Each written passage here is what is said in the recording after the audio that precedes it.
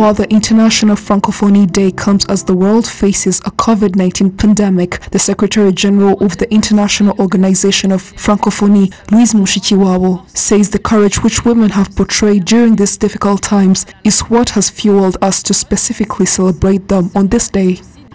C'est à vous, femmes francophones. As the Secretary-General of the International Organization of Francophonie, I would like to dedicate this day to the women in the Francophonie community who have endured the effects of this pandemic, as they have also been felt in the health sector, economic and political sector across the world. You have managed to strive even with the losses you faced in the small businesses by coming up with innovations through which you've used in providing a sustainable well-being to your families. Pour faire vivre vos familles et parfois vos communautés. Est-ce que l'égalité femmes et hommes est un droit fondamental? Some of the young French students and volunteers that were sent to Rwanda by the Rwanda Francophonie organization with the aim of teaching the language to young people say they have come to a better understanding of the importance of speaking more than one language. It is a really good opportunity to write a magazine, and it helps other people to read what we can do, and the parents helps us to develop our magazines so that we can know both languages of English and French. It gives us more confidence. Our parents are very proud of us. It makes us feel as if we want to continue and make it better.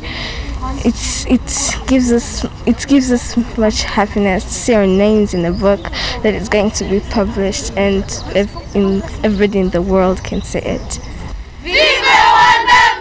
Teaching children French is a Francophonie program supported in Rwanda by the French Association of Journalists, OPFR. We are celebrating with OIF this day, and one of our activities was the production of this kind of newspaper written by very young children, almost between 11 and 15 years. So these are the guys who wrote this newspaper, and we have very interesting topics within this newspaper.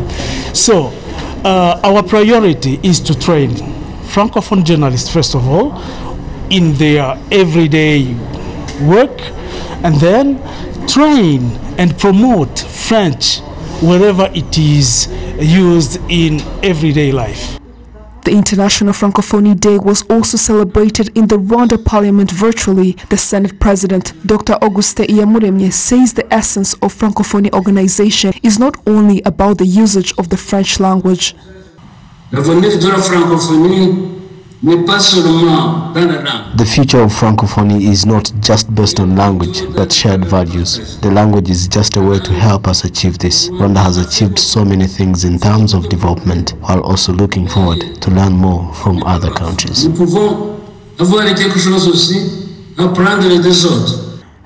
The 2021 International Day of the Francophonie was celebrated under a theme, Francophonie Woman, Resilient Woman. Honorable Mukandera Ephigenie says it is equally important for this theme to be taken seriously in Rwanda, as significant progresses have been made in terms of defending the women's rights. In Rwanda, enough laws have been put in place to defend a woman's rights. We want to work with other countries to make sure that women are empowered and supported while facing challenges throughout life. On this day, a Rwandan woman who also has a French nationality, Beata Umubyeyi Maris, was awarded a prize called Le Prix des 5 continents de la Francophonie for a book she wrote called Tous tes enfants dispersés, which means all children scattered.